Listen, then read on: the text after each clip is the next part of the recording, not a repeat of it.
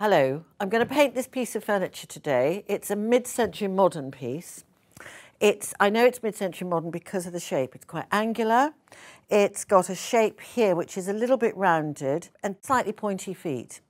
So I'm going to do quite a flat finish on it, and I know the colours that I want to do. It's going to be inspired by this. So I've made myself a drawing. You don't have to do a drawing. I find it quite useful because it makes me look at the piece and I sort of realise that it's got some shape on the legs and it works out where I'm going to put the colour. Of course, I might change my mind, but that's how it's working at the moment. So what I'm going to do now is I'm going to mix the colour, the yellow colour I want to make. I need to mix a colour which is mainly English yellow with a little bit of green. So I'm going to pour in quite a lot of yellow.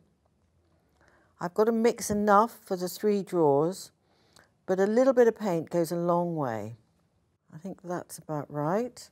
And now I'm going to add a little bit of green.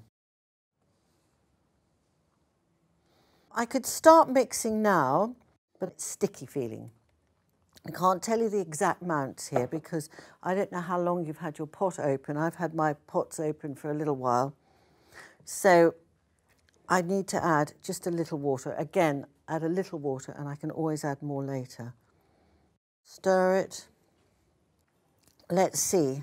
I think it's going to be perfect. I'll try a little bit on there. So it'll dry a little bit darker, and when I'm waxing it too, it's going to go a little bit darker. I think that's a perfect mix to match this. So I'm quite pleased with that.